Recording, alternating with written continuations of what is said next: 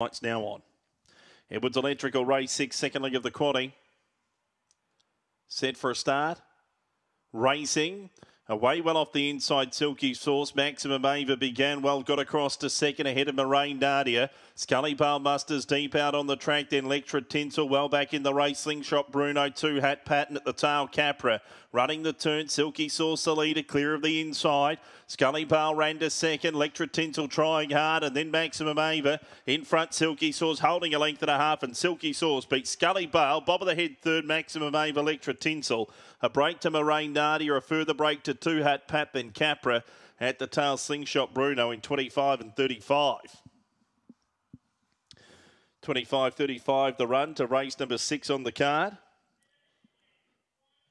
And the winner, Silky Sauce, at $1.80 or thereabouts on the tote. Was $1.80 down to $1.65. Jumped $1.70 with tab fixed odds.